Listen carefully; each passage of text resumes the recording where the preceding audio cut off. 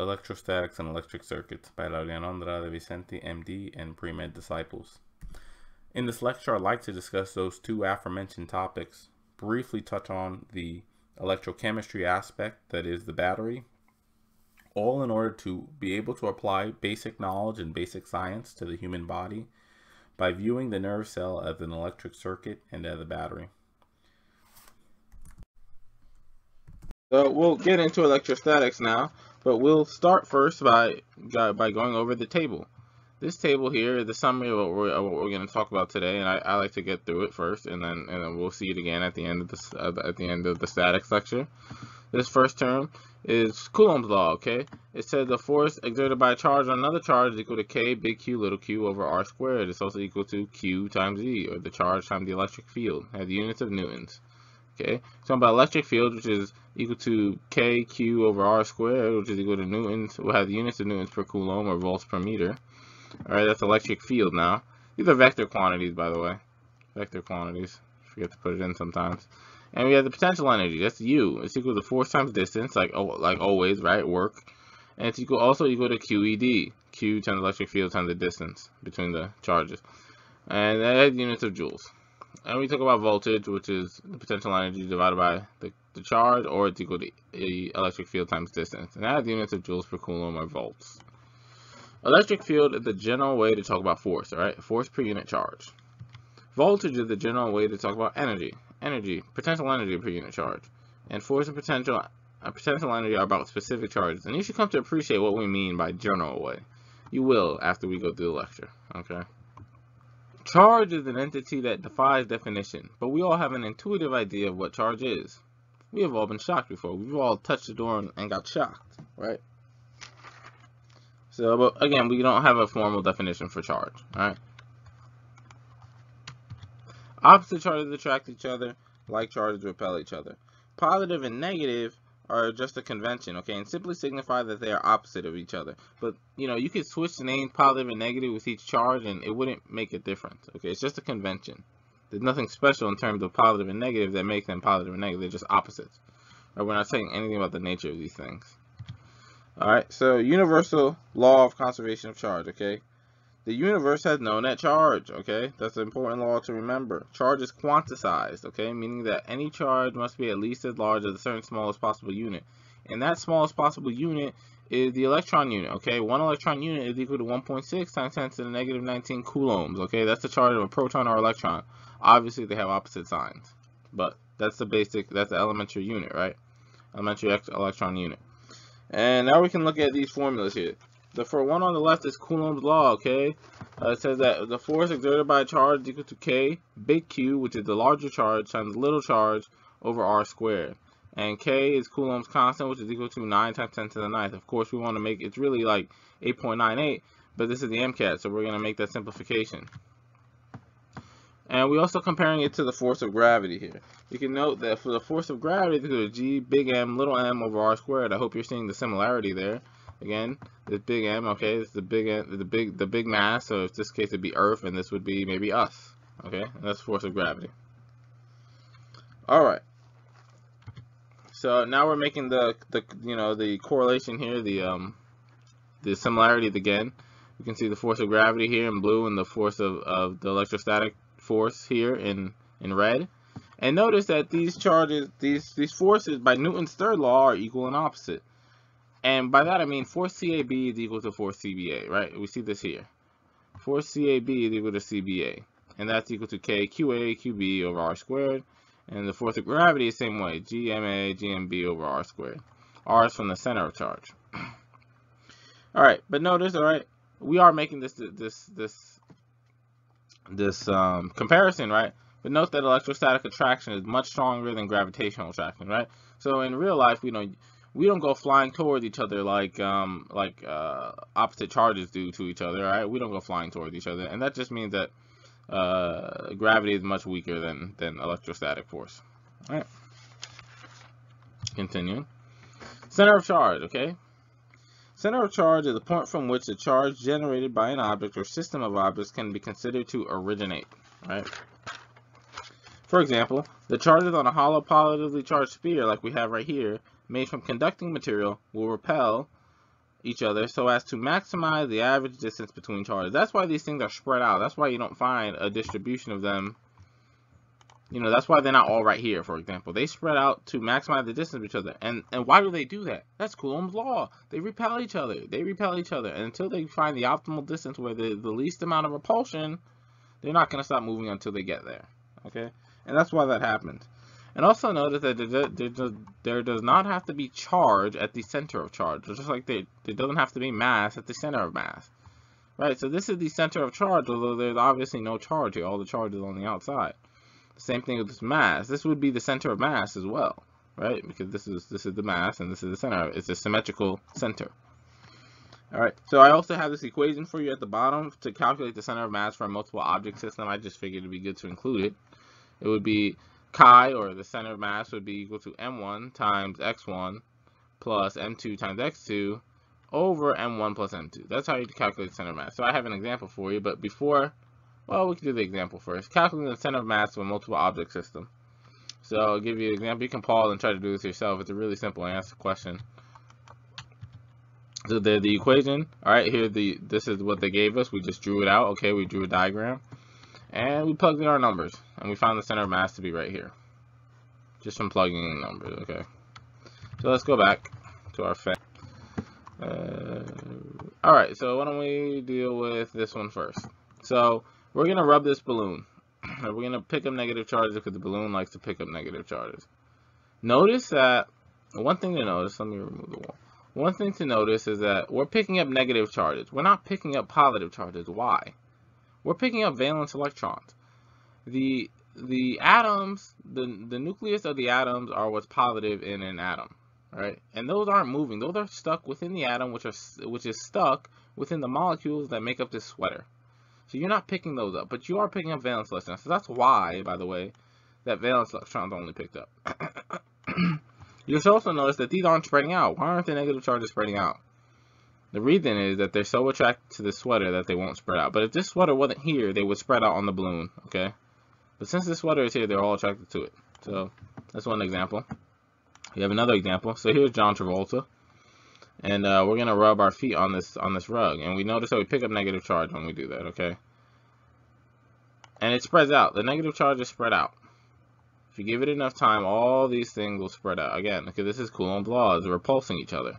But if you touch it to a ground or we touch it to a conducting material, guess what happens? Think shock. Alright, so that's the second example. Okay, we picked up the charges, they spread out. And if you pick up enough, well, they're going right through here because I'm connected to the conductor, but pick up enough, they all spread out throughout his body. Okay, and there's some of them are stuck down here because they're attracted to this now positively charged rug. Okay, but you see how some of them spread out. Back to business here. So, the similarities between gravity and electricity stem from the fact that both mass and charge create fields. And a field is some type of distortion or condition in space that creates a force on a charge or mass if it's a gravitational field, or magnetic if it's a magnetic field.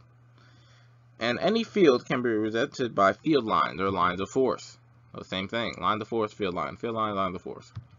Okay, look at these field lines. These positive charges emanate the field line. Okay, the field lines go away from positive charges and towards negative charges, as we see in these two figures. Okay. Positive, yeah, right. So again, if you have a positive charge, you go away from it, and it'll point towards a negative charge. Okay, it's attracted to the negative charge, so that's how we represent the field lines.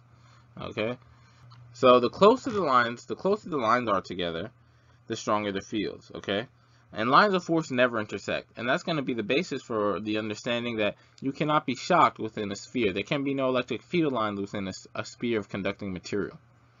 Okay.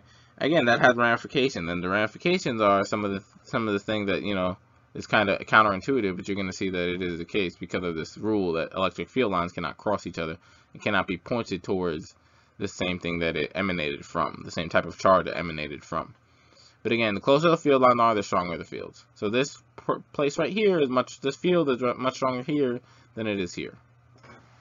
All right. Okay, so here's an example. Remember, well, not really an example. Remember, lines of force must begin on a positive charge and must end on a negative charge. Okay, so there is no electric field that may enter a spherical charge, and it would be impossible because then this positive charge would be emanating a field line that points to another positive charge, and that's an impossibility. That's not how field lines work.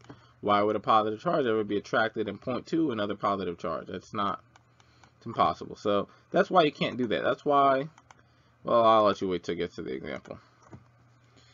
And again, note the lack of field lines within the sphere.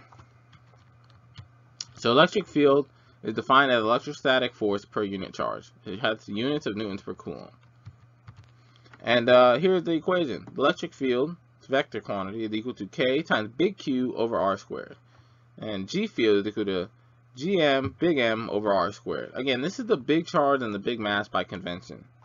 Okay, the big charge and the big mass by convention. So why do you think that is? Why do we use the big charge as the big mass? Well, if we use the little mass as the little charge, it really wouldn't be telling you anything. Because think about it like this. Let's look about G field.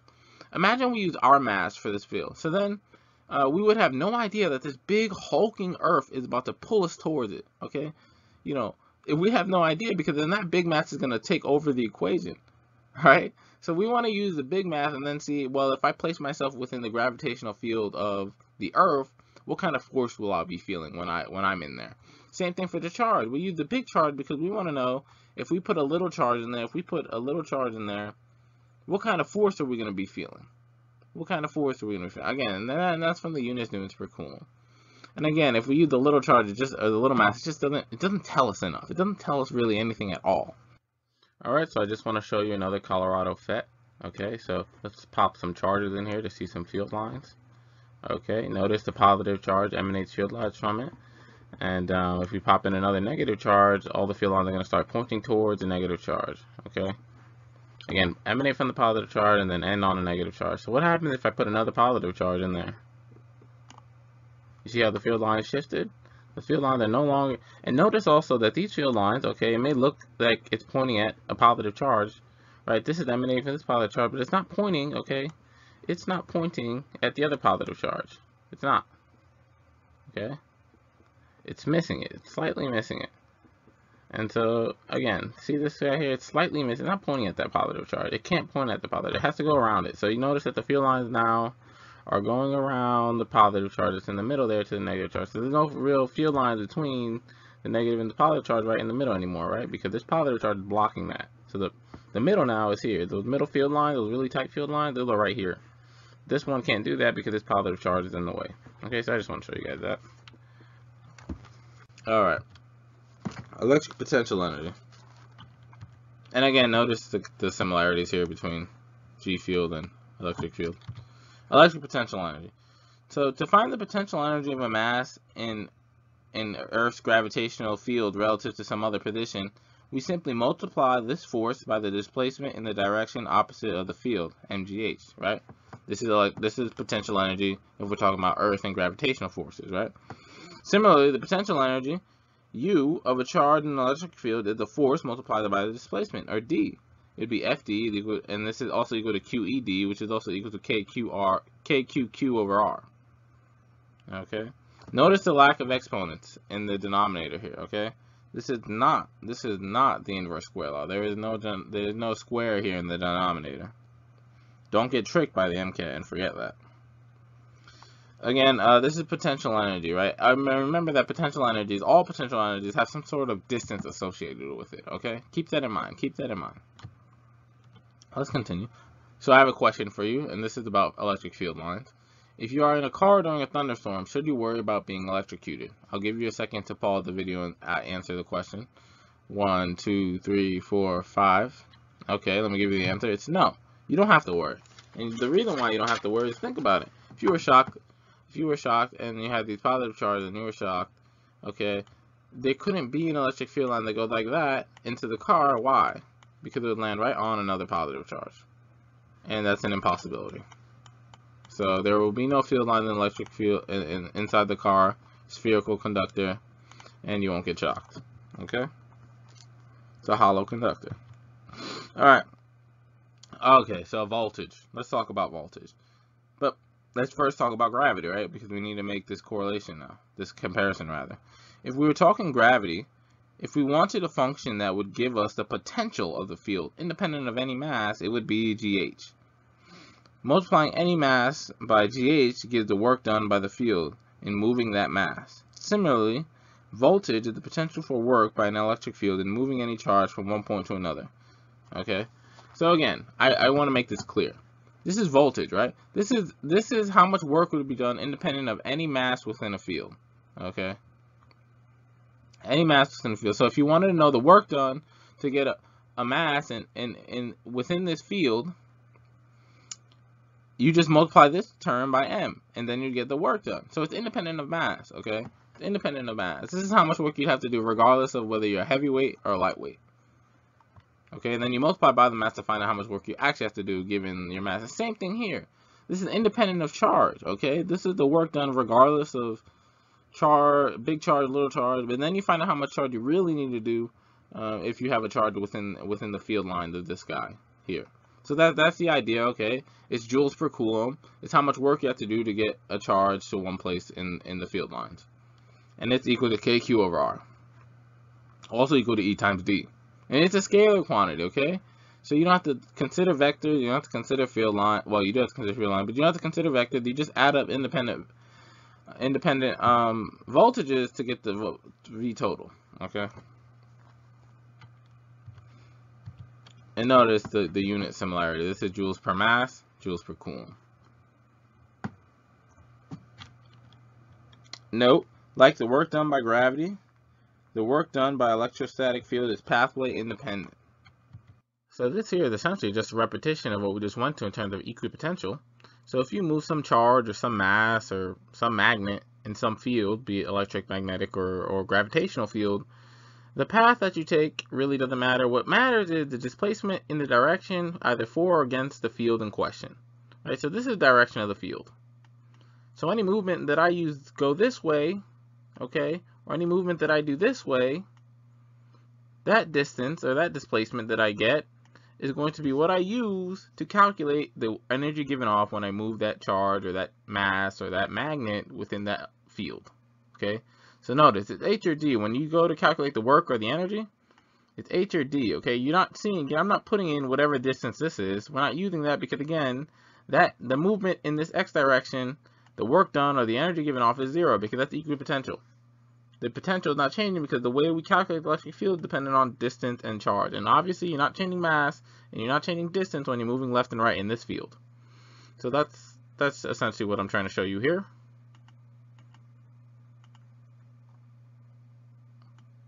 And now we got our chart again. So I'll go through it. Force, Coulomb's law, okay. The force exerted by a charge on another charge is equal to K big Q little q over R squared. It's also equal to Q times E, and that's units of newtons. Alright, electric field E is equal to force over little q, which is also equal to K big Q over R squared, and that has units of newtons per coulomb or volts per meter. Okay, we have potential energy U, which is equal to force times distance, which is equal to QED, and that's equal to have the units of joules. And we have voltage, which is potential energy divided by little q, which is also equal to electric field times distance. And they have the units of joules per coulomb or voltage. Alright, again, electric field is the general way to talk about force. Force per unit charge. Voltage is the general way to talk about energy. Potential energy per unit charge. And force and potential energy of our specific charges. And I think you should appreciate what that means now, right? I think you should appreciate what that means now. I think you do. I hope you do. But if not, you'll have to review the lecture. And one more thing I want to talk about is this notion of equipotential surfaces. Okay, within an electric field, movement perpendicular to the field does not result in a change in potential. Just like a mass moving along the surface of the Earth does not experience a change in gravitational potential. So think about it like this. Let's say this is the Earth. If you're here at one position, this is you right here, and then you move, okay, you move here, your gravitational potential energy hasn't changed, unless the depth of this has changed slightly, then, but otherwise, just assuming that the surface of the Earth is flat and we can go from one place to the other without a change in depth, your gravitational potential energy here hasn't changed because this R hasn't changed. This is the same thing here. These are equipotential lines. The voltage at any one of these points and the work is the same, okay? You haven't changed your distance from this point. Coulomb's law, right? This so-called R, you haven't changed it. This R here, the same here, this R here. Yeah, I mean, I know you know that. So again, the voltage here is equal to the voltage here. V1, V2. All points on the equal potential surface are at the same voltage. That's all I'm trying to say here. Let's move on to one more thing, and that is this dipole with an electric field. A dipole in an electric field will tend to align itself along the field in an opposite orientation to the field. So let's deal with this. You already know, just from the way the electric field lines are pointing, which one's positive, which plate is positive, which plate is negative. This is obviously the positive side, right? This is obviously the negative side, because again, electric field lines will emanate from the positive point and then end on a negative charge. Okay, so how did this dipole move? What are the forces on the dipole? Alright, it'll go like that, and it'll go like that. It'll turn clockwise. Right, and then it'll orient itself, and then it'll look like this. That, I know I'm a terrible drawer, but all right. So the opposite of what the electric field does, and that's because Coulomb's law, right? Like charges repel, opposite charges attract. So that's why it does that. What's the net force on this, by the way? What's the net force on this dipole? And these should be connected. But what's the net force on this dipole? It's 0. So let me give you a quick review of what we talked about so far. Opposite charges attract, like charges repel. We talked about Coulomb's law, which is equal to, which it says force exerted on a charge by another charge is K, big Q, little q over R squared. And we said that's analogous to the force of gravity, which is equal to G, big M, little m over R squared. Okay, we said those electrostatic attraction and force of gravity attractions are, by Newton's third law, equal and opposite. We talked about center of charge, and we talked about center of mass. And we said that the equation to calculate center of mass is m1x1 plus m2x2 over m1 plus m2. Okay, we said that there doesn't have to be mass at the center of mass, like there doesn't have to be mass at the charge, the center of charge. Okay, we talked about how a field is a distortion in space that creates a force on a charge or a mass or a magnet. Okay, and that can be presented by lines of force. We said that positive charge emanate lines of force, and those lines of force then end on negative charges. Okay, we said lines of force never intersect, and lines of force never point to the same type of charge which it originally emanated from. So that we said that means that there can be no electric field lines in a positive and a spherical conductor. Okay, then we talked about electric field. We said that the equation to calculate the electric field is K Q over R squared, and that has units of newtons per coulomb. And we said that's analogous to G big M over R squared, or G field. Okay, and again, those are big masses by convention, because it doesn't make sense to talk about the little mass in that way, because it doesn't give you much information about what would happen if you put a charge in that field. Okay, and we also talked about how we can calculate the force of Coulomb's law, and that's just Q times E.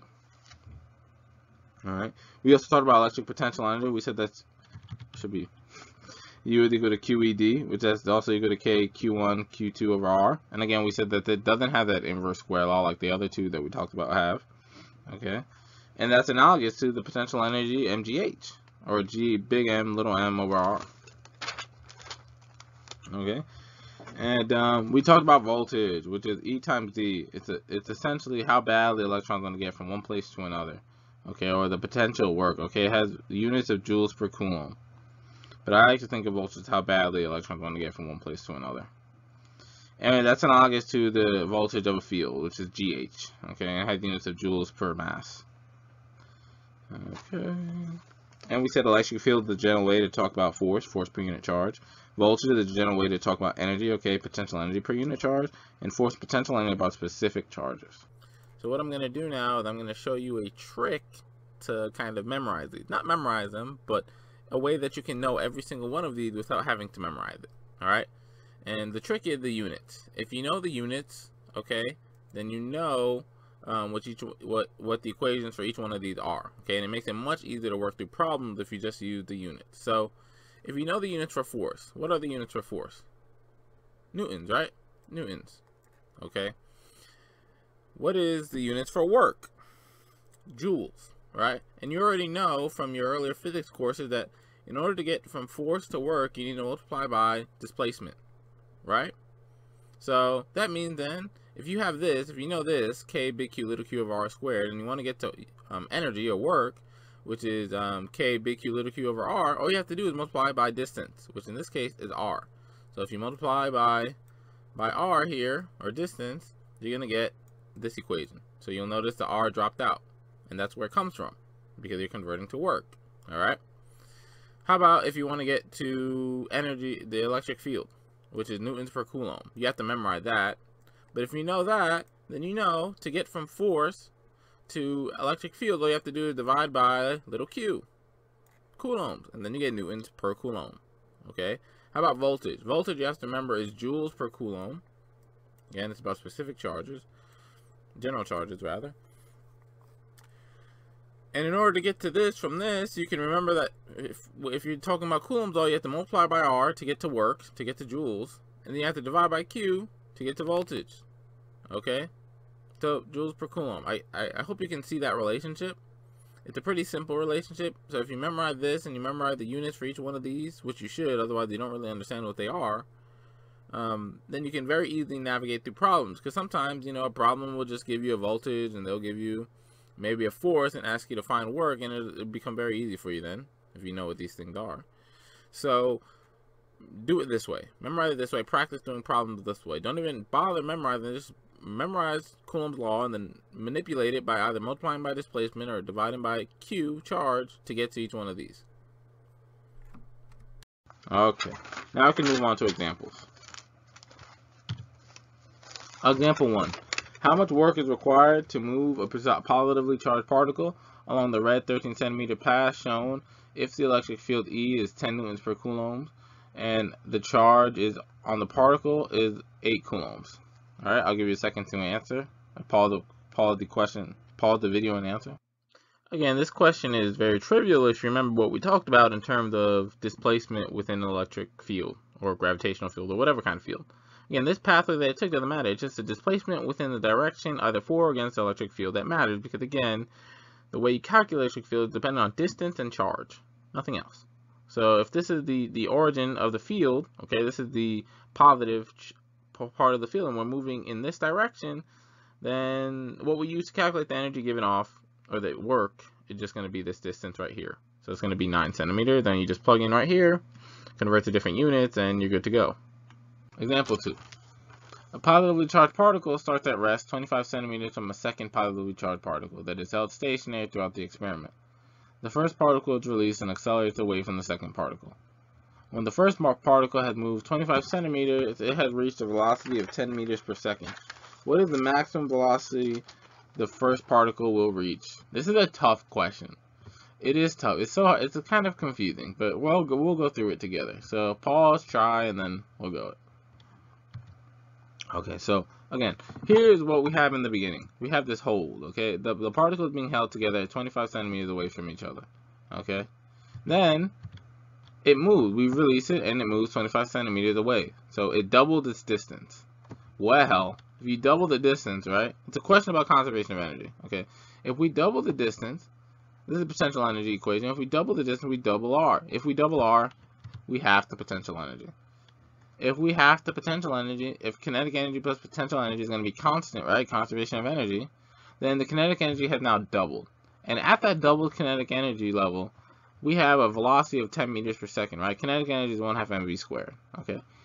So then we're asked what's the maximum velocity be? Well, the maximum velocity is going to be when the particle that infinity distance away, right? And we only have half the potential energy now, right? We only have half of it left. So if we have this jug, I like to think of this jug. Let's think of it 2 jugs, okay? This is kinetic energy, and this is potential. Kinetic, and this is going to be potential. If at first potential energy is full like this, if we half it, okay, we get rid of half, then it's going to look like this. And the kinetic energy is empty. Potential energy is now looking like this, and the kinetic energy is looking like this. Potential, kinetic. Well, at infinity distance away, there's going to be no potential energy left. Essentially none. At infinity distance, right? Because this is infinity, this goes to 0. Potential energy, if you divide by infinity, this is essentially 0. Right? So that means our jugs are going to look like this. Our jugs are going to look like this. Potential energy, kinetic energy. All the kinetic energy is going to, everything's going to be, all the energy is going to be kinetic energy. Okay? And essentially, because it looked like this before, we had half the potential energy, and now we have double the potential energy. What that's going to do, it's going to double the kinetic energy. We doubled the kinetic energy. Okay? We had this much here, and then we doubled it. So we multiply by 2 with the kinetic energy that we have at 10 meters per second. What did that do to the velocity term, right? The mass hasn't changed. 1/2 hasn't changed. So the only thing that's changing is the velocity. But it's squared. So we have to calculate what the velocity is. And the velocity, right? You have to square root the velocity to get it. So how did I get this number 1.4? How did I get 14 meters per second? I thought we were dealing with 2. Well, I already told you in the MCAT mathematics video, if you're dealing with a proportion, you better rearrange for the variable you are looking for. In this case, we are looking for velocity. What throws people off is they probably think kinetic energy times 2, so this should double. No. You have to rearrange for velocity. And when you do that, you get velocity is equal to the square root of 2 times the kinetic energy over m. This is not the same 2 with this m. This 2 was already in here from the 1/2. Okay? So now we're going to write our proportion. We're going to say velocity is proportional to kinetic energy, because that's the only thing that's changing. Because again, mass isn't changing, and the 1/2 isn't changing. Alright? So then we double the kinetic energy. Okay? What's the square root of 2? 1.4. So 1.4 is the number you multiply by to get the new number. It's 1.4 times 10 meters per second, because that's what we had at this before when we had half the kinetic energy. Now that we doubled it, we have 14 meters per second at infinity distance away. Okay, example 3. In the figure, points A, B, and C are the vertices of an equilateral triangle with sides of length 10 to negative 5 meters each. Okay, so this is 10 to negative 5 meters. In the equilateral triangle. So point D is exactly between point B and C, while point E is at the same plane as in the same plane as A, B, and C, and it's equidistant to them. So these distances are all the same, even though I might not have drawn it that way. This distance here is the same as this distance here, even though I may not have drawn it that way. Positive charge of the magnitude Q equal 1.1 times 10 to the negative 15 coulomb is located at points A, B, and C. So we have a charge here. We have a charge here at A. We have a charge here at C. And that's equal to 1.1 times 10 to the negative 15 coulomb. So let's go through the questions. Q1. What is the direction of the electric field at point D? Well, that's why we did that FET, right? This is positive charge, right? So this thing is emanating like this. All these things are emanating charges. And that's pointing at point D. That's pointing at point D. And that's pointing at point D. Well, they're equal charges, so these two cancel. These two will cancel each other out. And so it's pointing down the page. Q2. What is the magnitude of the electric field at point E? Let me clear the ink. What is the magnitude of the electric field at point E? Well, I bet you guys don't know this. This is like essentially why trigonoplanar geometry molecules are not polar. Things like trichlorides, alright? Okay, so these are electric field lines. I bet you guys don't know this either. It's going to be interesting. So watch this. So from this, it's really kind of hard to see that these are going to be cancel each other out. But let's draw component vectors. So this is the vector for the B, right? Component vector. Component vector. Component vector. These cancel each other out. These cancel each other out. Both of these together cancel this one out. And if you don't believe me, try to do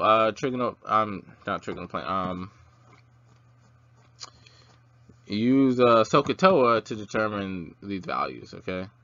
But I'm telling you, these things cancel out. The vectors cancel out. So it has 0 magnitude. The answer is D. Okay, moving charge. A force called the electric force exists between charges. If charges are experiencing potential differences, charges move from areas of higher potential to areas of lower potential. Okay, again, this is this notion of voltage, right? Potential difference voltage is said to produce a flow of charge or current. And you can think of charge flow as analogous to fluid flow. I know we haven't talked about fluid flow yet, but I'm going to draw the analogy. Conductivity. Conductivity is when a charge moves along an object, and that object is said to be conducting electricity. But at the same time, it is resisting the movement of charge. I don't know why I put coverage. Charge. They do so at varying degrees, but most conduct charge very well or very poorly. So that's why we call them conductors or resistors. It's a relative notion, right? A good conductor can still be called a resistor. It's just be a very bad resistor. But conductors are good conductors, such as metals. And resistors are bad resistors, and they hold electrons tightly in place, such as diamond or glass. So why do metals make good conductors? You should know this. You know this. Okay? The fact of the matter is, if you know the atomic structure, then you know the answer to this question. And it's because of the electron shielding, okay? The transition metals have a shit ton of electron shielding, okay? They have a lot of shells, and those protect the valence electrons very much so. The valence electrons of the atom of these metal ions don't hold on to electrons very hard, okay? They're very loose. It's a very loose attraction force, okay? Because of all the electron shielding on the positively charged nucleus, okay? The Z effective is very low for these valence electrons. And so they're able to move from atom to atom to atom. And that is essentially like a sea of electrons moving from atom to atom. So the electrons here can jump to this atom very smoothly, very easily, because the attractive force is very weak, okay? And so that's what makes them good conductors. They hold on to electrons very loosely, and that comes from the structure of the atom. Knowing about Z effective and knowing about electron shielding, that these inner shells are shielding the positive charge of the nucleus from the valence electrons. Understanding that lets you know why it's a good conductor. Okay, bad conductor, differential reason, right? Well, polarity of reasons, I guess you can say. All right. Since charge moves easily through a conductor, if an object is made of a conducting material, it can only hold excess charge on its surface. The excess charge tries to maximize their average distance from each other, from other charges, and so they end up only on the surface. Okay? Because that's how you maximize the distance between the charges. All right, Coulomb's law. That's what they want to do. They want to minimize this energy that'd be generated had they been closer to each other. So, like the field inside a uniformly charged sphere, the electric field inside a charged conductor is zero. So let me make it very clear what I mean. I'm talking about static electricity right now. I know where I'm moving charge, but I'm talking about static electricity. I'm saying that if you have static electricity on this pipe from the time that you ran current through it, right, and you stopped running current through it, and then you just have static electricity on the pipe, it's charged, it has some charge that was left over from the current, then they're all going to be on the surface. They're all going to move. Maybe for a millisecond they'll be inside, but they're all going to move to the surface, right? We saw the John Travolta in the Colorado FET we looked at. They all move to the surface. They all spread out. So the electric field within a charged conductor pipe is going to be zero if it has excess charge on it. So I'm not saying that, give me a second, I'll go with my pen. I'm not saying that you can't have charge moving through here, because you can have charge through the middle. The charge can move here. It can go like this inside the pipe. Okay, but once that current dissipates, once you stop running the battery, okay, and current stops flowing through that pipe, then at that point, you're going to be doing static electricity, and then there's going to be no electric field within the pipe. But there will be an electric field when you have current running through it, obviously, because you have current. There's charge within the pipe. And obviously, you have to force that to occur. You have to put in energy in the form of a battery to make that happen. Or you just have to have a potential difference, right? But I mean, the battery provides the potential difference in this case. But you just have to have some type of potential difference to get that current to run through there and do that. Current.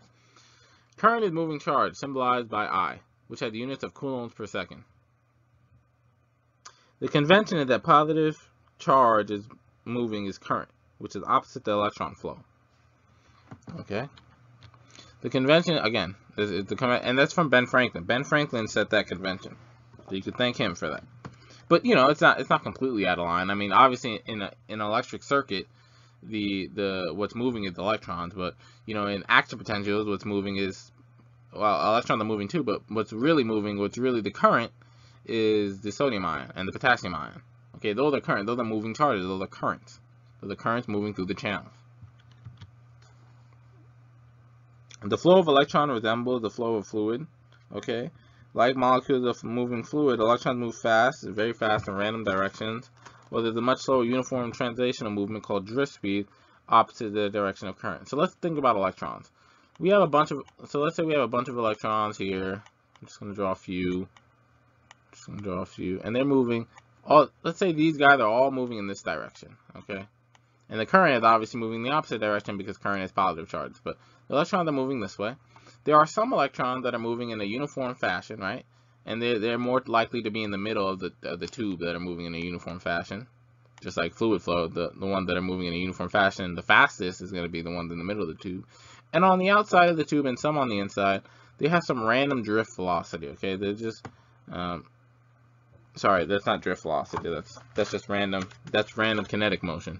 Just the drift velocity is actually this way. But there's some electrons that are moving like this, okay? They're just moving in random directions. Moving into the pipe, moving in this way. Alright. Okay. So I just wanted to make that notion there. That's what I mean when I'm talking about the random kinetic motion and then uniform drift motion. And fluid flow the same way, right? Fluid flow, there's more kinetic in it. There's some fluids going like this, and there's some fluids, water molecules going like that in the uniform fashion. Anyway, let's focus here. Circuit elements. Well, circuit elements, right? So resistance is equal to rho times length over area, and has the units of ohms. Okay, and resistance of fluids, this is the equation, is the analogous equation, is equal to 8 eta L over pi r to the 4th power. Again, resistance of fluid, and you notice that it has the same terms: length on top, length on top. Essentially area, you know, radii, and area, which is pi r squared, right? So it's all about radius. And they react the same way. You increase if you increase the area, you decrease resistance of the electricity. And in the fluids, if you increase the area, you decrease the resistance for fluids. Okay. Ohm's law. Ohm's law is equal to, well, just as fluid will only flow in the presence of a pressure difference, charges will only flow in the presence of a potential difference. In a circuit, a cyclical pathway for moving charge, a battery provides the potential difference needed to maintain charge flow. Like flowing fluids, flowing charges encounter resistance. And here are the equations, right? We already talked about them. And we could also talk about Ohm's law, which is delta V is equal to flow times the distance of flow, and that's, you compare that to delta P, which is equal to flow times the resistance of flow. I is equal to current, and R is equal to resistance of flow. And again, just like water will only move, or fluids will only move down a pressure gradient, electrons will only move down a voltage gradient, okay? A gradient now. It's a gradients. Gradients are all over the place, man. But okay, let's go to the Colorado FET. Alright, a resistance for a wire, right? We have rho, that's the resistivity, that's just inherent in the material that's made from the wire, right? You can estimate that the resistivity for metals are going to be lower than the resistivity for other non-metals, right? And we have length and area. So what happens when we increase resistivity? Okay, right? Resistance increase. That's pretty simple. Length, increased length, the resistance increases, right? And we increase area, the resistance decreases, right? So if you want lower resistance, you want this really big, short, really large area pipe, a very short length. Okay, that'll decrease resistance. Okay, if you decrease the area, right, resistance gets so huge. But okay. Okay, and here's Ohm's law. Okay, again, very simple.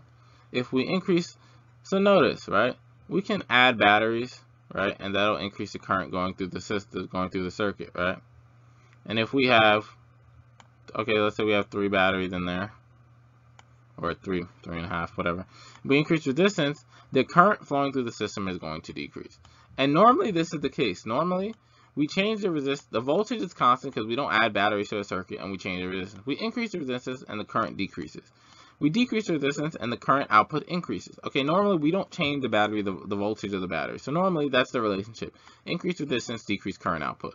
Decrease resistance, increase current output from the battery. Okay, keep that in mind. Again, now we're talking about resistance again in terms of the circuits, right? So if you have circuits in series and you want to simplify it, to get the effective resistance, right, for circuits in series, you just add them. R1 plus R2 plus R3. Alright, and that's the effective resistance. If you have them in parallel, And wait, before we continue, in theory, the current going through the resistor in series is equal for each resistor. Just think about it. Just think about it. There's no other place for the current to go. The current has to be equal going through this resistor in series because there's no other place for it to go. Okay, resistors in parallel. So to find the effective resistance for resistors in parallel, it's 1 over R effective is equal to 1 over R1 plus 1 over R2 plus 1 over R3. Don't make the mistake of just flipping this. You can't just flip all these. That's not the same thing. Okay? You have to do all this math first, and then you can flip it. Okay? You have to add all these first. The voltage across each resistor in parallel is equal for each resistor. Why isn't the current equal? Why isn't the current equal? The voltage for these aren't equal, by the way. But why isn't the current equal? Well, the current has other places to go. When the current comes through this here, it can go, once it gets to this node here, it can go here, or it can go here. So that's why the current's not equal, but the voltage is equal across drop. The voltage drop is equal for each of these. Okay, that's just a rule you have to know. But it makes sense, right, after the context of what I just told you. And we have these equations up here again to remind you. Okay, so now we're going to go through a battery, right? You can think of current as flow through a constant diameter pipe and voltage as the difference in height between the points in two pipes. A negative voltage would be uphill and a positive voltage would be down here. More water flows through a thick hose. Likewise, more electricity flows through a thick conductor. And that's what we talked about earlier with those conductors, right? You want a big fat pipe that's very short. Okay. A battery adds energy to a circuit. In our analogy to fluids, a battery pumps the fluid to a greater height. Batteries are rated by EMF, or electromotive force, which is an old name for voltage, essentially voltage. And how do you remember whether or not a voltage?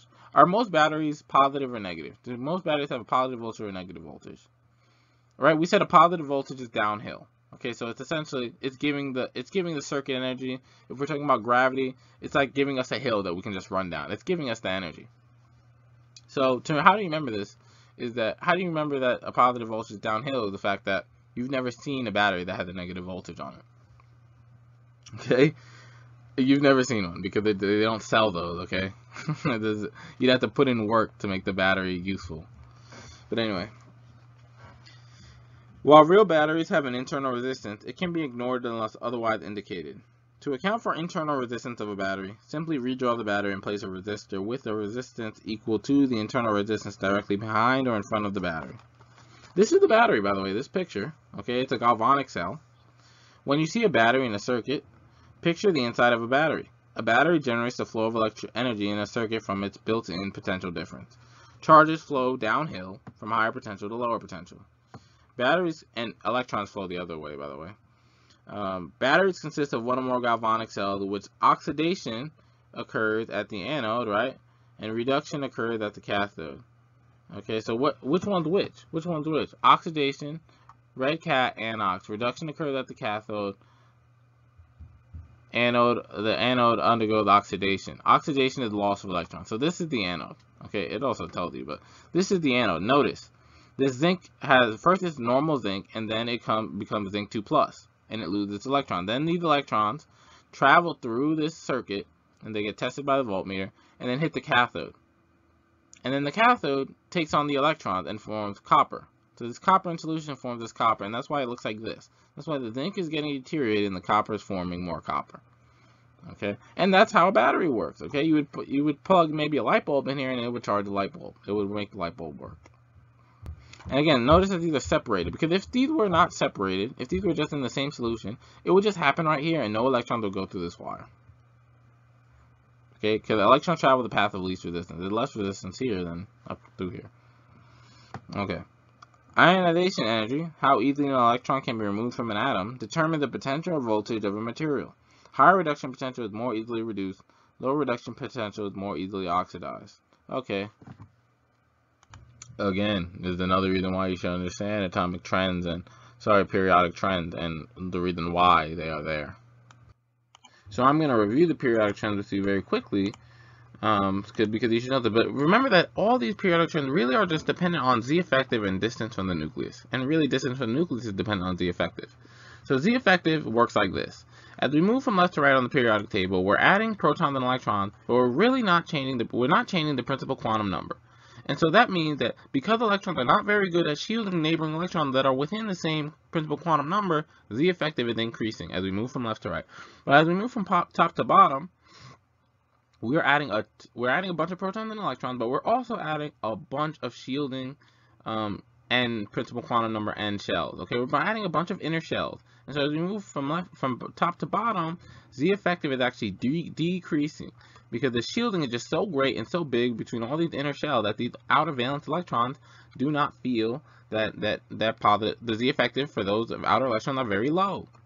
And so that means the atoms are getting bigger as we move from top to bottom, and the atoms are getting smaller as we move from left to right, all dependent on Z effective, right?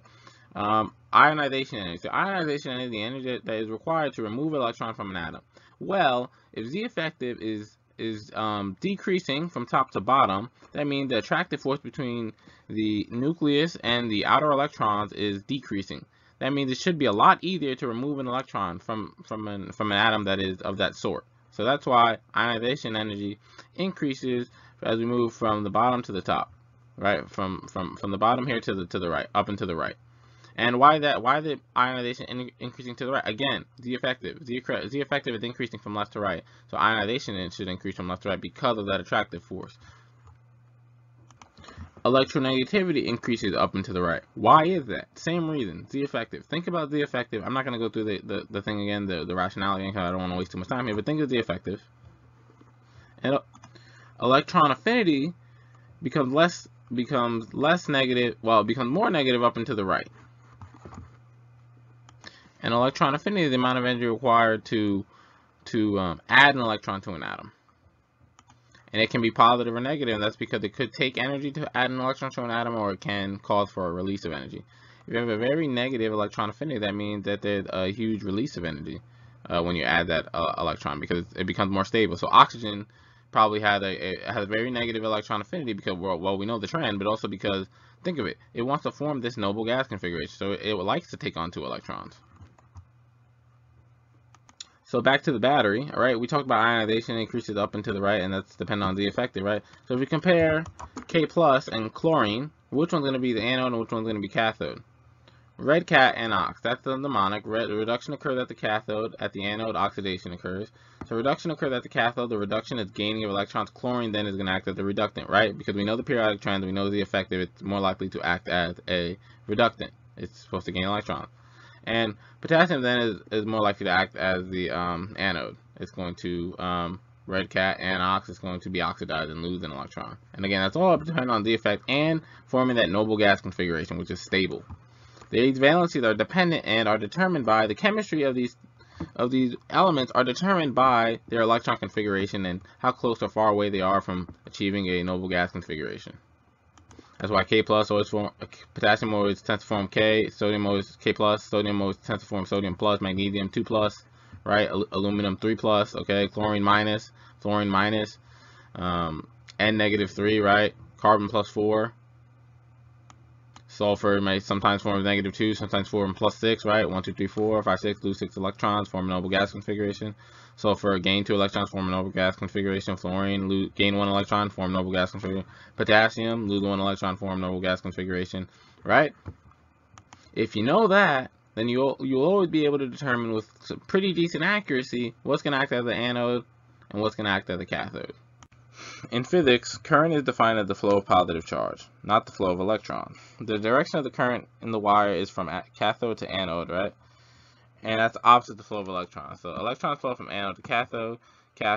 Flows from, positive charge flows from cathode to anode. The way I remember this is this. So we have the mnemonic red cat and ox. Reduction occurs at the cathode and the anode oxidation. That means the anode is giving up electrons, and those electrons are then traveling towards the cathode. Well, if electrons are traveling towards anywhere, that anywhere better have a positive charge associated with it if it's going to happen spontaneously. And so that's how I remember that the cathode in a galvanical voltaic cell has a positive charge and the anode has a negative charge. What happens is in an electrolytic cell or a non-spontaneous cell, the charges are swapped. Electrons still travel from anode to cathode because the red cat and ox stands for any type of battery, whether galvanic or electrolytic. So the charges swap, but the electrons still travel from anode to cathode. So how do I remember that? Again, if electrons are going to travel from anode to cathode, right, and the cathode then has a negative charge, that's going to happen non-spontaneously. We're going to have to put in energy to force electrons to travel toward the negative charge because, again, by Coulomb's law, charges like particles repel each other. So electrons are not going to spontaneously travel toward the negative charge on their own. We're going to have to put in energy to do that. And that's why electrolytic cell cathode has a negative charge associated with it, because we're forcing, not necessarily because that's not why, but again, electrons will not travel toward a negative cathode on its own. It's going to have to be forced to do that. And so that's how I remember where electrons are traveling to. And then I just remember that current is the opposite, because current is the flow of positive charge. And it's really for the same reason. You can look at current and do that the same way. So again, current is the movement of positive charge, and then that means they'd be moving this way. Okay.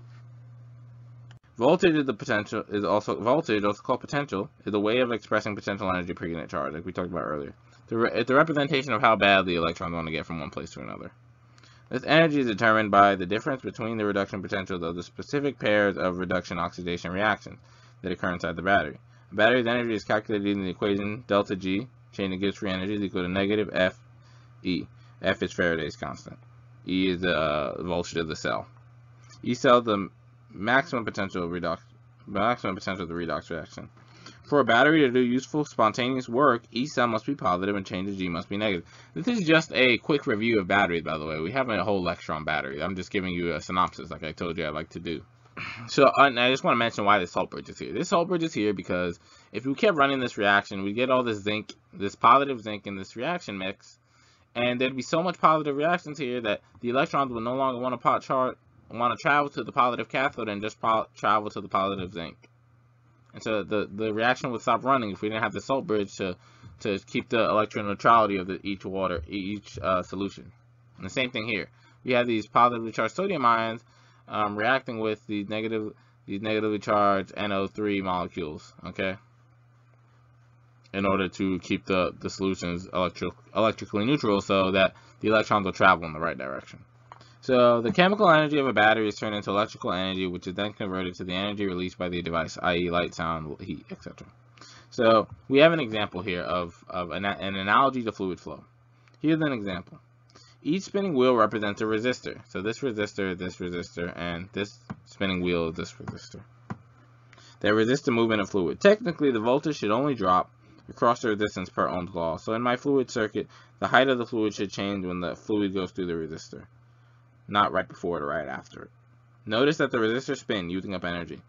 Anything attached to a circuit that uses energy also provides resistance, and the only thing that provides resistance uses energy.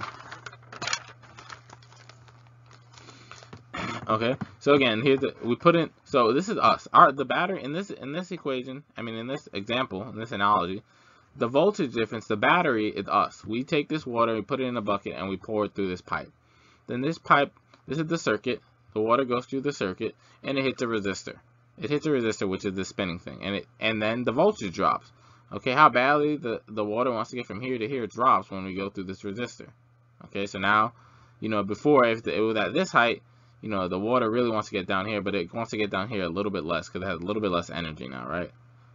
And then it's here, and now it goes down this resistor here. And again, the voltage dropped again, the height dropped, the voltage dropped, okay, because it went through a resistor. And then it goes out through the water and into the kiddie pool.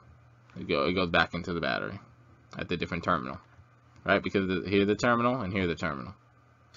Capacitor. A capacitor is used temporarily to store energy in a circuit. It stores it in the form of separated charge. In a parallel plate capacitor, two plates made from a conductive material are separated by a very small distance. So these are our two plates. And again, the charges on these plates because of the way the electric field lines are drawn. The separation of positive and negative charges creates an electric field that is constant everywhere between the plates. And the electric field is equal to this equation. 1 over K times the electric field from a capacitor is equal to 1 over K times Q over A epsilon naught. And K is not Coulomb's law, it's the dielectric constant. And this term, okay, epsilon naught is equal to the permittivity of free space, which is equal to this term. You don't have to know this, you don't have to memorize this, just there. Okay.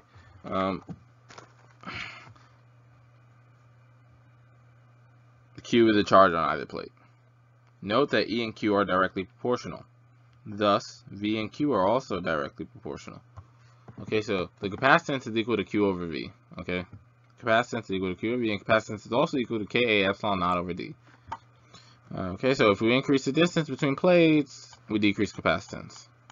If we increase the area that each plate covers, so this plate gets longer like this, plates get longer, increase the area, that surface area there. If we increase that area, then we increase capacitance. Okay, that's good. That's good. By definition, capacitance is the ability to store charge per unit voltage. Okay, it has units of coulombs per volts. Okay. In other words, something with a high capacity can store a lot of charge at a very low voltage. All right. In a parallel plate capacitor, the amount of charge that can be stored is directly proportional to the area of each plate. This is because the charge sits on the surface of the plate, right? So it's not about, if we increase this area here, that's not going to increase the capacitance of the plate because it's not facing this wall here. We're talking about this wall right here. This is the area, the surface area that's facing the other plate. If we increase that area, then we're going to increase the capacitance. And recall that voltage is defined by distance. Okay, V is equal to E times D. The further the plates are separated, the greater the voltage and the lower the capacitance. Okay, cool. A capacitor's job is to store energy for generally quick use in the future, but it's really a source of irritation, which you're gonna see. It's really a source of irritation in most electronics because it slowed everything down. Because you have to charge the capacitor before you can run a lot of current through a circuit. Because it has very little resistance, so all the current goes through the capacitor first. The energy stored in any capacitor is equal to U is equal to 1/2 QV, or U is equal to 1/2 CV squared, or is equal to 1/2 Q squared over C. I like to remember just one of these because then you can just derive the rest from this equation right here. So the one I remember is this one, 1/2 CV squared. I remember this one because you can see the V squared. Alright, like with your eyes.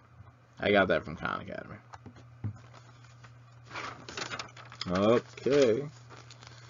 Dielectric refers to a substance between two plates of a capacitor, and it must be an insulator, otherwise it would complete the circuit and discharge the plate.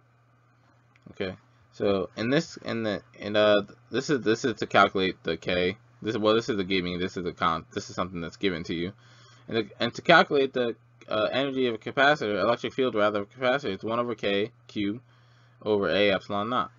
And there's nothing special about this. This is K. This is the dielectric constant. K is the dielectric constant. So that's what they're talking about when you're talking about a dielectric constant. It's just something that we put in here. Air is the dielectric. You know, different types of insulators are dielectrics. Okay, but maybe something like diamond could be a dielectric if you wanted it to be. So again, notice where the electric field lines are pointing. So this is a positive plate, this is a negative plate, and notice how the dipoles orient themselves. We already talked about this. They orient themselves opposite the field line because that's Coulomb's law. Opposite forces attract each other. So this is going to be pointing as positive, and this increases then the amount of charge that can be held on each plate, right? Because they have an interaction, they have favorable interaction, and that'll allow for more charge to come to the plate and interact with this dielectric dipole, and that increases the capacitance. And again, I want to make this clear, guys. This is not magic here, okay? When you add a dielectric, you're adding a dipole. And a dipole is an atom or molecule with a differential distribution of charge with a positive end and a negative end. So when you add a dipole to the situation, you're adding favorable interactions between the dipole and the plates. This positively charged plate here is interacting with the negative portion of the dipole. And that's going to form a stable interaction, and that's going to allow for a more stable configuration, allow for more charge to be put on this plate. Because remember, now when you're putting positive charge on a plate, there's a repulsion effect between the positive charges on the plate, and they have to spread out amongst this plate. So when you add a negative dipole, then it can interact and be more stable and have more attractive forces to outweigh the positive repulsion effects that would occur when you add more charge. Okay, again, Coulomb's law. Understand Coulomb's law, you understand all of this. Okay, right? So if you increase the dielectric constant by putting a better dielectric in there, you increase capacitance. Now, we're going to move on from capacitor. Well, we are and we're not going to move on from capacitor. We're going to talk about our analogy to fluid flow. Okay, so again, we talked about this is the battery. This is us, us bringing the water from here. Well, let me use my laser pointer. This is us bringing the water from here to here. That's us, and that's the battery. And we put the water through here. There's no voltage drops yet. Well, this actually, The voltage drop is right here. But you know what happens first? The water goes through here. It goes through here. It hits a voltage drop. Okay, and this is our equivalent circuit, by the way. It hits a voltage drop, so it hits R1, and then it hits here. And most of the current and most of the water will go through here and go through the capacitor first. It'll go up and it'll fill this up. This is already filled. So this is the circuit that has been on for a while. If the circuit has been on for a while, then the current will go like this. Boom, boom. It'll skip that completely because it's already been fully charged, and it'll go right through R2 and back. But if it hasn't been on, so if this wasn't filled, the current would almost all of the current would go through the capacitor first and fill up the capacitor. Once the capacitor is filled, all the water and all the current will go through here, this voltage drop, or go through R2 and skip the capacitor from now on. So that's why that's why problems always tell you, usually, they'll say, well, the circuit has been on for a while. That means the capacitor has been charged. That means this is charged and no water and no fluid is getting wasted going through here. It's just going right there. And what happens is this: when we stop pouring fluid, when we stop pouring water through here, the capacitor discharges. It discharges, just like this capacitor here. It discharges when we stop putting current through. So you'll get that extra shock through there. You get that extra flow of current right through here. You get that extra flow of water right through here. Again, notice that it's G delta H. We talked about that earlier. That's equivalent to voltage. That's the equivalent to voltage. So voltage or G delta H, same thing. This y-axis. Here's charging. Here's the voltage. Here's charging, and then here's discharging. Here's how voltage is changing. Alright? Cool. And this is the capacitor, by the way. Okay. This is the charging of the capacitor. A voltage drop on the capacitor. But okay. So that's the analogy. Alright, note the pattern. This is putting everything together now. Notice when you put resistors in series, it's R1 plus R2 plus R3. Resistors in parallel, it's 1 over R effective is equal to 1 over R1 plus 1 over R2 plus 1 over R3. Now capacitors in series is 1 over C effective is equal to 1 over C1 plus 1 over C2 plus 1 over C3. And for capacitors in parallel, C effective is equal to C1 plus C2 plus C3. How do you remember that? Obviously, it's the opposite of resistors. You could remember it that way. But another way to remember it, and I think a better way to remember it, is that putting circuit elements in series is like increasing the length of the circuit element. And since so that's why resistance should increase when you put things in series, but when you put capacitors in series, it should decrease, right? Because if you increase that denominator there, the D there, you're going to decrease capacitance. And putting circuit elements in parallel is like increasing the width or area of that circuit element. So you put things in parallel for resistance, that's going to increase the area and that's going to decrease resistance.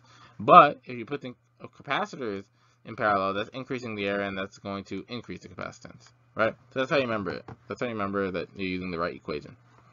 That's the pattern. So I really want to make this point. So let's look here on the left here. We have these two circuit elements. One was two capacitors in series and one was two resistors in series. We said that when we put circuit elements in series, it's like increasing the length of that circuit element, right? So here's the visualization. Let me show you the visualization. There it is right there. So when you put these bad boys, the resistors in series, it's like one big long resistor. And when you increase the length of a resistor material, you increase resistance because then now the electricity has to travel through more distance on a resistive material. And look at the visualization for the capacitor. If you put capacitor in series, it's like increasing the length of the circuit element. So it increases the distance between the parallel plates of the capacitor. Okay, that increases the distance between with which the charges have to interact with each other, the positive charges here and the negative charges here. That's going to decrease capacitance. Okay, if you increase the distance, you decrease the capacitance. I gave you the rationalization, but also just from the equation, you increase the distance, then you have to decrease capacitance. And now that's why they have these differential equations for finding the effective resistance or the effective capacitance, right? For this reason. Now let's move on to circuit elements in parallel. We said that when we put circuit elements in parallel, it's like increasing the width or the area of that circuit element. So we have these two circuit elements with the resistors in parallel and then the capacitors in parallel. So let me give you the visualization. Okay, we've increased the width of this resistor. Now the electricity has to travel through a larger width through the resistor. If you have a larger width of your resistors, you have increased the area and you've decreased resistance. You've decreased resistance because now there's more space for electricity to travel and doesn't have to bump into all this resistive material. Okay? And then the capacitor, you should visualize these capacitors in parallel as one huge capacitor with all this big increased surface area, right? If we increase the surface area of a capacitor, we increase capacitance. If we increase, and the reason for that is now you have more surface area exposed, for then the charges can then interact. The positive charges here can interact with the negative charges here on this plate. And again, that's why we have these differential equations for finding circuit elements in parallel, right? For the resistor, this 1 over R effective is equal to 1 over R1 plus 1 over R2, but for capacitance, it's C1 plus C2 plus C3. And the reason for that is this, what we just said. Putting circuit elements in parallel, like increasing the width or area of that circuit element, okay? And then what we said earlier, putting circuit elements in series is like increasing the length of that circuit element.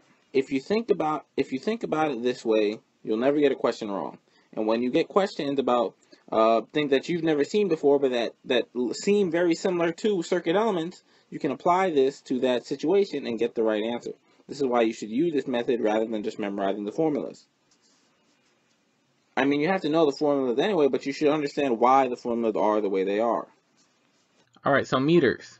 An ammeter measures current, and you should connect an ammeter in series, and where you connect that in series is going to determine then what current you're going to run. If you put an ammeter right here between the battery and the resistance element, alright, this thing is in series with this thing, so the current going through the ammeter is the same as the current going through the resistor, okay? But if you had like maybe another circuit element here, so you have something in parallel, and then you put it over here, well actually, but if you put the ammeter right here, okay, then it's going to measure the current going through here. And that's not the complete current, right? The complete current going through the battery is more than the current that you would measure right here. So where you put the ammeter matters. And the same thing is true for the voltmeter, alright? The volt, and notice that the resistance for an ideal ammeter is 0. That is the case because you don't want to decrease the current that's going through the circuit, alright? This ammeter is not supposed to affect the circuit in any way, it's just supposed to measure the current going through it. And that's another reason why you don't put it in parallel. If you put it in parallel, then it's gonna short circuit the ammeter first off, because it's just gonna provide a very low resistance pathway for electricity to travel. It's just gonna skip the entire circuit. So voltmeter measures potential difference, okay? And one connects the voltmeter in parallel. Potential, volts, same thing. So you connect that bad boy in parallel. So you see here it's connected in parallel. Why do you connect the voltmeter in parallel? Well, we already told you that for circuit elements connected in parallel to each other, the volts is the same. So you can then get an accurate measurement of the voltage drop on this circuit element by putting a voltmeter in parallel with it. Okay, and again, where you put that voltmeter is going to determine what volts you're going to measure. And the resistance for an ideal voltmeter is close to but not equal to infinity. Why is that? The reason for that is that you don't want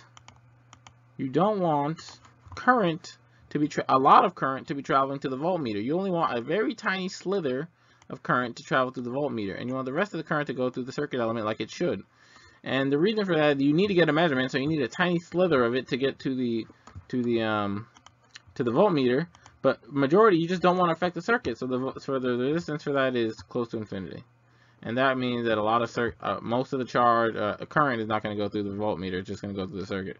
Just a little bit's going to go through the voltmeter. Okay, those are meters on the MCAT.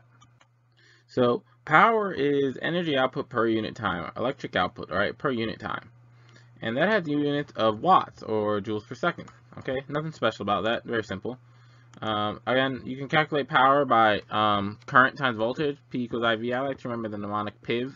That is the best one usually to use, because under most conditions, what happens is the voltage is held constant, and then you increase or decrease current. All right, so that's usually the best one to use because the voltage is usually constant. So you know if current increases, then power increases. But you may have noticed a conundrum, and if you didn't, well, we're about to go through it. Again, power is PIV, PIV, and then the rest of these here, these other power forms, you just get from Ohm's law, which is V equals IR, right? So there's a conundrum here, and I want to show it to you. So let me get my laser pointer. There's also a conundrum with finding the energy of a capacitor, a parallel plate capacitor. So right, we can get these different equations from just plugging in from V equals IR or C equals Q over V, right? But the conundrum is this. Let's say I ask you, what happens to power if I increase current? Actually, what happens to power if I increase resistance? So if I increase resistance in this equation, power increases, right? But in this equation, if I increase resistance, power decreases. So and again, what if I ask you the energy capacitor, what happens to the energy capacitor if I increase the charge on the capacitor? On this equation, it increases, right? And on this equation, if you increase the charge, it decreases. Again, there's a conundrum here. What's the conundrum? So the reason why it seems like there's a conundrum here and there really isn't, is the fact that you need to know what's being held constant. So if you're talking about power, let me erase the ink. If you're talking about power, and someone asks you what's the power, what happens to power if you increase the current going through the circuit, then you have to know what's being held constant. Is voltage being held constant, or is resistance being held constant? All right, so if resistance is being held constant, then you can safely say that the power increases if the current increases, right? And you can safely say that if the voltage is being held constant, then if the voltage and resistance increases, then power decreases. Okay? So again, you have to know what's being held constant. If you know what's being held constant, then you can choose which one of these formulas to use. Okay? Usually the voltage is being held constant, so it's usually safe to use this one, right? It's usually safe to use that one and then plug in for which one you need. But again, be careful. And there's nothing magic about that. That is normal, right? You need to know what's being held constant to make a decision about whether or not something's increasing or decreasing. Because again, let's pretend that both of these had a value that can change. If I say from this equation that if current increases, power increases, I need to know that voltage is being held constant, because voltage could be decreasing and I just don't know it, right? Voltage can decrease more than the current increases, and then that would make the power decrease. So you have, and again, right, there's nothing magic about that. It's just the mathematics of it. So not a conundrum, guys. Just make sure you know what's being held constant. So this video is just going to give you a bunch of different types of circuits that you might see. Okay, so this first question, the question is it in parallel or is it in series? To find out if things are in parallel, you have to look as to whether or not the current splits. If the current splits, that means that these circuit elements are in parallel. So yes, these things are in parallel, and you would just solve it by doing 1 over R is equal to 1 over R1 plus 1 over R2. Okay, so again, it's in parallel. Next question, how to proceed here. So this kind of looks confusing, right? Because you know, it just looks confusing. It's not a normally drawn circuit element in a circuit. So what you do here is you start at the last electrical split and then move backwards. So here, okay, so we start from the battery positive terminal, and the electricity splits right here. Okay, we go this way and we go this way, but then it splits again right here. It splits right here. So we have to start here between 2 and 3. We solve for that. These are in parallel, so we just do 1 over R2 plus 1 over R3 is equal to 1 over R23. And we find that, right? Did I do it somewhere? Yeah, so we do that. So we do that, we deal with that, and then once we do that, these things are in parallel now, these two guys are in parallel now, and then we solve that, and we have R123. Alright? So easy, simple. Just don't be, because that's the same thing as this, okay? This thing right here is the same thing as this. Same thing as going like this.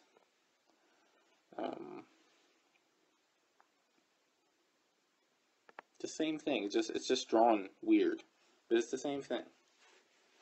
Okay, so let's continue.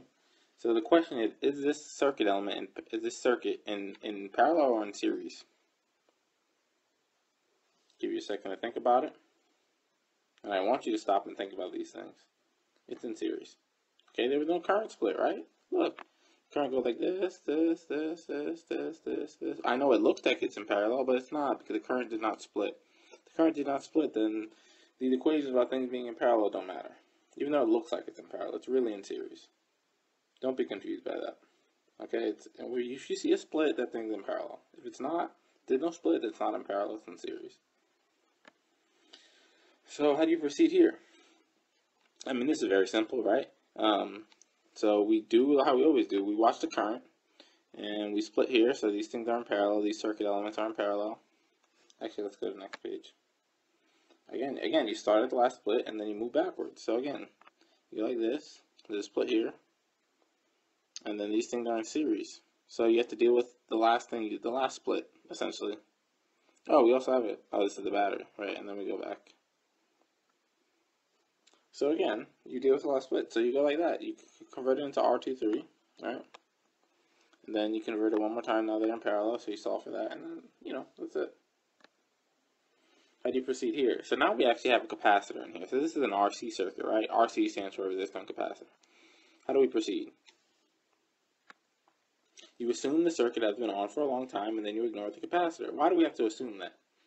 Because if it's been on for a long time, that means initially, right, if we just set this up, as we just put the battery in, we just connected everything, most of the current would be going to the capacitor because it provides very little resistance.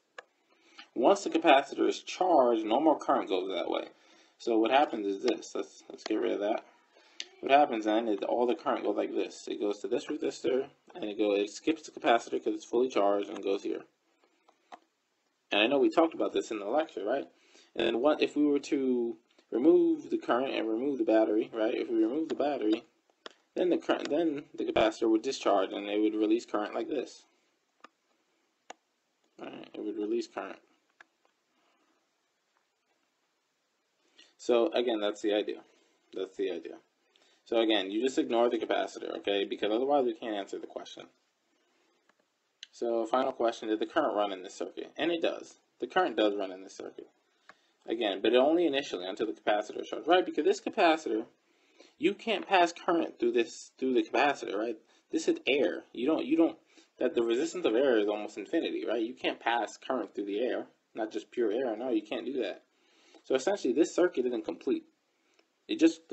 Initially the current runs to charge the capacitor, right? But once the capacitor is charged, once the voltage drop across the voltage on the capacitor equals the voltage of the battery, no more current's going to run.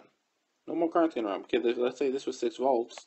Once this is 6 volts, right, this doesn't make sense anymore. Because again, you're supposed to be 6 volts and then 0 volts. How are you going to get 6 volts here and 0 volts here?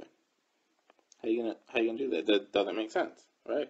So again, it'll run initially, but then once you get to that voltage drop, that voltage equal to each other, it's not going to run anymore. No more current's going to run. So I hope that was helpful for you. I try to think of all the different types of circuit elements you might see. There's other stuff that you might see that we haven't talked about yet because we're going to talk about it when we talk about the biology, like, how to do these things in the human body. We're not going to go there yet, but we're going to go there in another lecture. All right. I wanted to include an example on how to deal with multiple batteries. So let's go with this example. Each battery is 6 volts. What is the voltage difference between point C and D? So how do you deal with this? Well, for one, when you put things in series like that, if you put two 6-volt batteries in series, then you'll know that you get 12 volts overall, right? So I think that's intuitive, and you kind of just know that. So you know for a fact, then if we have 4 batteries in series like this, and each battery is 6 volts, and at this positive terminal here, we have 24 volts. And at the negative terminal at the end of this circuit, we have 0 volts, right? That's a convention we always do. Okay, so this has to make sense. Each one of these little battery symbols needs to add up to 6 volts. Each one has to be 6 volts. It can't be more, it can't be less. So why don't we start at the end? If this is 0 volts, this has to be 6 volts because this is a 6-volt battery right here. Again, then this little negative terminal must be 6 volts because again, there's no resistors here, there's nothing here to change the voltage. So this voltage here has to be this voltage here. Okay, so if that's 6 volts, then for a fact, for this to be a 6-volt battery, this has to be 12 volts. If that's 12 volts, again, this is just this is a resistanceless wire. It's an ideal wire, so there's no resistance here. So these have to be the same in terms of voltage. If that's 12 volts, then this has to be 18 volts. And if this is the wire that has no resistance, so the voltage doesn't change. That's 18 volts. This is a 6-volt wire as well, and that's how you deal with it. So then the voltage difference between point C and point D is going to be 24 minus 6 is equal to 18 volts. That's how you deal with it. Again, right, and maybe just in case you don't know this, well, this whole thing right here is 24 volts. Everything here, right up to here is 24 volts. Then it undergoes a voltage drop. I don't know what the resistance of this thing is. Drops a little bit. And then this might be, well, actually, I know what it is just from the mathematics of it. Well, actually, no, I don't. I can't tell from this. But then it goes another voltage drop here, and then it gets to 0 volts. And then everything from here on forward is going to be 0 volts. I mean, that's just because it's anything that is resistanceless, the voltage is not going to change from any point on it to another. Okay? So just keep that in mind. All right, 3 major concepts. The first, electric field E, the general expression of force per unit charge, and voltage is the general expression of energy per unit charge. Resistance is proportional to length over area, and capacitance is proportional to area over distance. Think of resistors and capacitors in parallel as having increased width, so more capacitance and less resistance, and resistors and capacitors in series as having increased length or distance, more resistance and less capacitance. Static electricity describes the point charge and is like gravity. Current describes the moving charge and is like fluid flow. If you understand fluid flow, you understand current flow. You understand gravity, you understand static electricity.